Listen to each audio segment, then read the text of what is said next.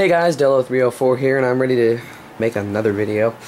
Yeah, I got done recording the scooter unboxing. It's out there in the living room. If you want to watch that, it's just the video before this one.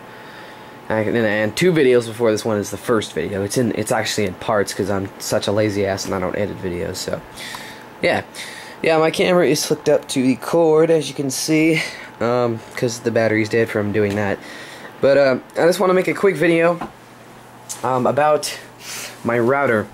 Now, if you don't know, I got a router a long time ago, like at least a few months ago, and it's right here. It's been back here ever since. It's a Linksys DD-WRT 54G wireless router. There, it's a wireless G router, and what it has a third-party firmware. It has DD-WRT on it.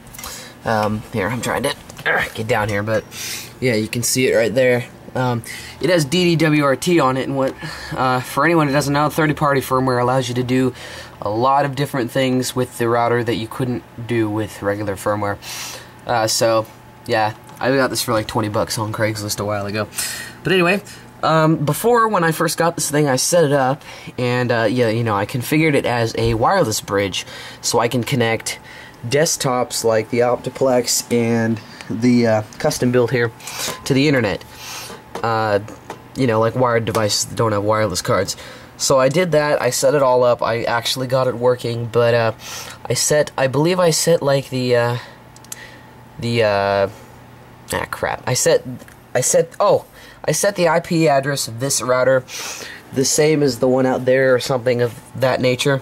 So I wasn't able to access the setup on this router because I didn't set the IP address correctly. But a couple of days ago, I got an iPhone 3GS, and the Wi-Fi card in it is kind of messed up for whatever reason, where it won't detect it won't pick up the router in the living room, even though I believe it's wireless in. So it's a problem on the iPhone's end, but it won't detect the router in the living room. So what I wanted to do is, instead of making this like a client bridge like it was, I want to make it a router bridge. I think it's a repeater bridge. So I wanted to make it so I can connect wired and wireless devices to this thing. So after about an hour of frustration of doing it again, I finally got it up and running, and I can now connect wired devices such as that one, and then I have another wire going over to the Optiplex. So yeah, I have 4 Ethernet ports. Don't ask, for whatever reason I decided to plug it into 2 and 3 instead of 1. So I skipped number 1. I just kind of plugged them in there. But anyway, I can now connect wireless devices to this thing too, instead of just wired. So, but yeah, those are the status indicators. There's the router. But yeah, if I can go ahead and go on my iPhone here. Go ahead and take the iPhone out of the sock there. Yeah, which, by the way, if you don't like cases on your iPhone and you don't really drop it, then that's the case for you, bro. Anyway, let me go on my iPhone here. I go to settings, go to Wi-Fi, and there's my Wi-Fi network, RG-HQ, RG being my initials and HQ being headquarters, because this is my headquarters right here, my room.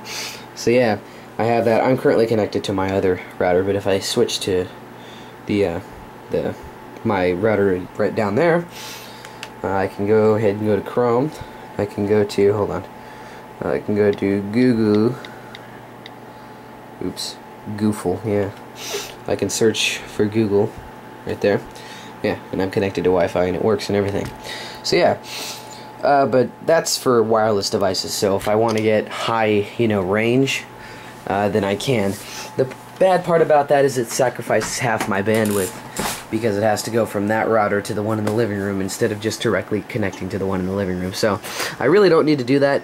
I can connect wireless devices to the one in the living room, but for wired devices such as my custom builds right here and the Optiplex, I have to connect via Ethernet, and it doesn't cut half the bandwidth that way. It's only for wireless devices. But yeah, so I have internet. I've had internet before, but like I said, I couldn't access the settings. So if I go over here to my web browser here, let's see. Yeah, here we go.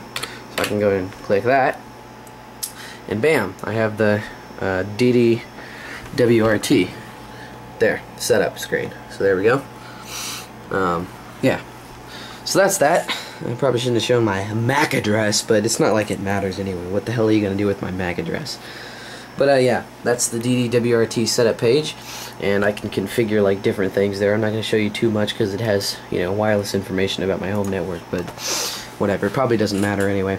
But yeah, so finally I got that router, you know, more usable than it was.